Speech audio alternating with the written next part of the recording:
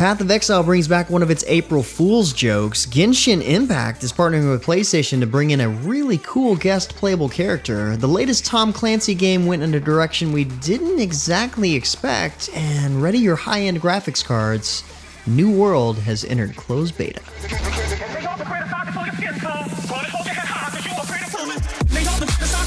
What's good, everyone? James Blonde here with your weekly recap for gaming news and announcements of the week of July 23rd, 2021. And kicking off the news this week, the second expansion of the Price of Power series for GWENT has been announced. Titled Thanedd Coup, named after a deadly battle between rival mages.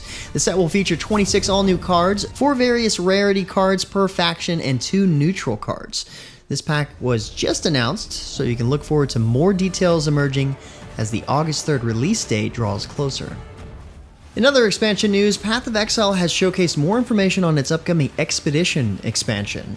Players will be asked by the Kolgur people to help them collect missing artifacts. Of course, there's a catch.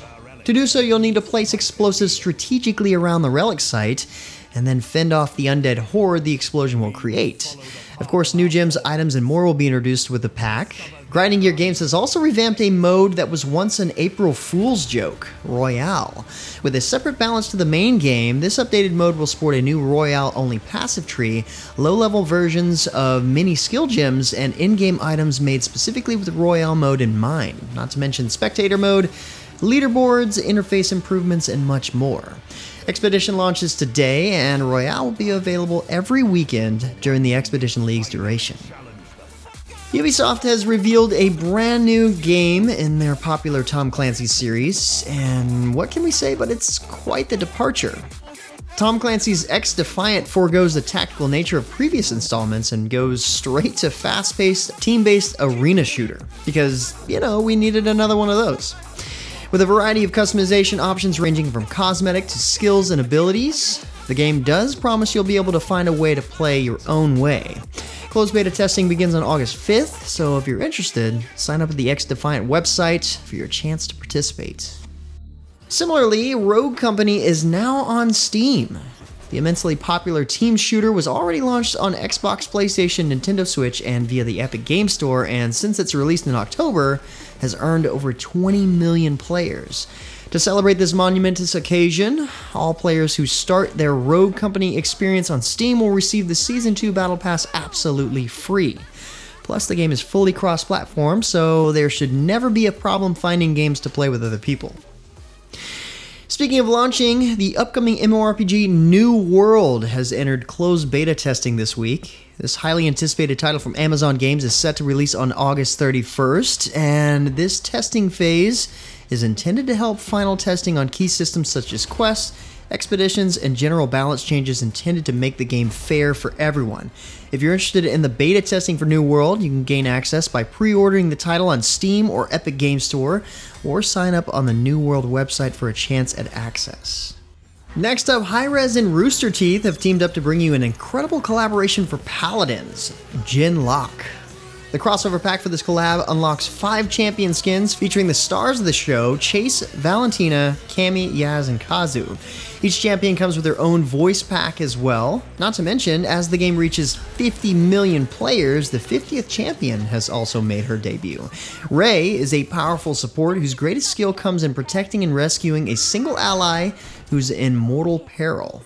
Both the Genlock collaboration and the newest champion, Ray, are available today in Paladins. Want more collaboration news? MiHoYo Labs and PlayStation are bringing Horizon Zero Dawn's Aloy into Genshin Impact. In the game's 2.1 update, PlayStation players will receive Aloy for free, who is a 5-star cryo bow wielder.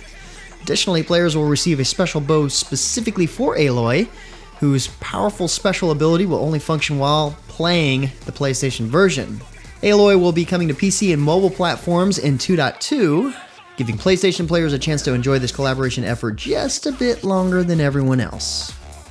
NosTale's latest update brings plenty of new content to the game, including 4 new specialists. You can unlock the Flame Druid, Waterfall Berserker, Sun Chaser, and Voodoo Priest cards, each with their own unique set of skills and abilities. In addition to the new specialist, players can tackle a whole new quest series about the ancient orc heroes, which will also provide plenty of background on the new specialists. Plus, an all-new challenging raid encounter has been added, the Spirit Forest. Challenge this new quest and new raid with the new specialist today in NosTale. Ready for some Apex Legends news? The game has an update coming soon titled Emergence, and a brand new legend will emerge, Seer. Seer uses microdrones and an eye for art to spot things others might miss before claiming them for his own. This is coupled with an all-new weapon, the Rampage LMG, which will provide Legends with an absurd amount of firepower. The world's end map will see a major update, and ranked arenas will also be coming to the game. Apex Legends Emergence rolls out on August 3rd. Also in the news, MapleStory's Summer Neo update continues. In Neo Light's Wrath, you'll explore the desert unlocked in Hotel Arcus for a questline that will hopefully give answers to the mysterious hotel.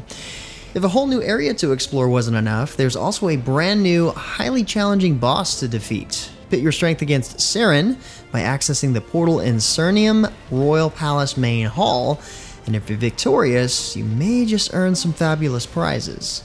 Neo Light's Wrath is part 2 of the summer event, so look forward to further developments as the event progresses. Another game getting an update this week is SoulWorker, the first for the game after being picked up by Lion Games. Lee Nabi joins the SoulWorker crew, the first long-range specializing character so far. This second-generation SoulWorker brings her skill with a sniper rifle to bear against your opponents, making her the 9th playable character introduced to the game since its global launch. Her combination of stealth and strength is sure to appeal to a ton of players.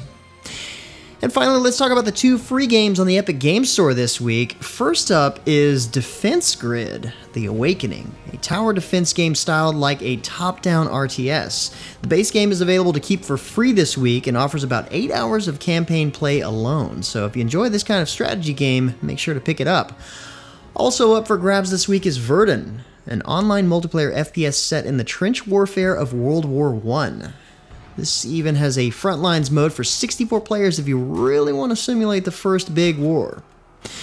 But with that said, that's about it for all the major news and announcements for this week. Be sure to stay safe and keep your families healthy. Like always, you can find more information on the news topics linked in the description below. Feel free to discuss the news or even more news in the comments below. And don't forget to like, subscribe, wash your hands a bunch, hit that little bell icon to get notifications, and of course, share this video. But until next time, guys, that's going to be it for me. I'm James Blonde. See you out there, gamers.